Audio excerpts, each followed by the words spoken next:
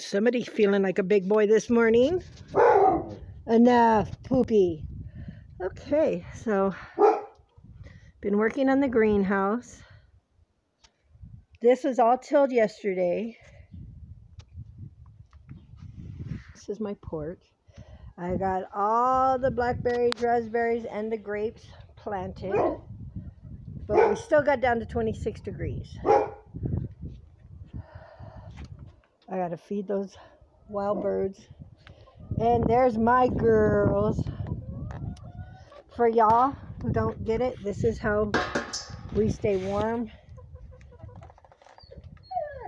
This is the chicken yard eventually once it's thawed out. And that's their summer coop. That's that greenhouse I'm always going into with them. And this is my mess, okay? So yeah, we winter hard where I live. So I just wanted to show y'all my newest hack. Ta-da! Now the year before last, I tried growing Brussels sprouts up in Janesville, up on top of the mountain. And arachnids covered it. They were just ugly and awful. Okay, I'm not gonna have that anymore.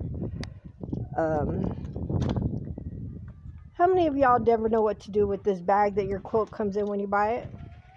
Well, there you go. A little mini greenhouse.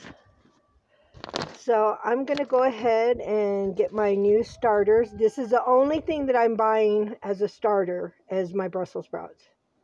Everything else is gonna be grown. Oops, how about showing it from the seed? Now, this is my banana water that Lead Farmer 73 recommends. And let me tell you, it attracts flies, but they don't seem to escape it.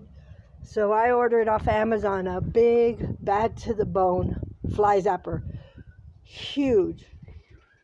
They said there will be nothing but carnage underneath it. So we're hoping for the best, because the attitude of the chickens is they don't care. They're making fertilizer for us. But I'm going to transplant all of that into there.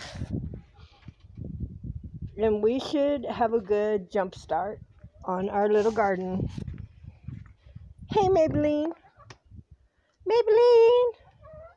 Over there, that's ta-da. That's a little ta-da right there. Maybelline. So hopefully we'll be able to get to the water spigot soon, which is down there somewhere. And have a easier method of melting this ice block. Where Tada's standing right there, that is my compost. So underneath her is about a good 6-foot deep hole with nothing but composted scraps from last year, and we want to crack that open as soon as we can. Well, that's my little hotshot video of the day.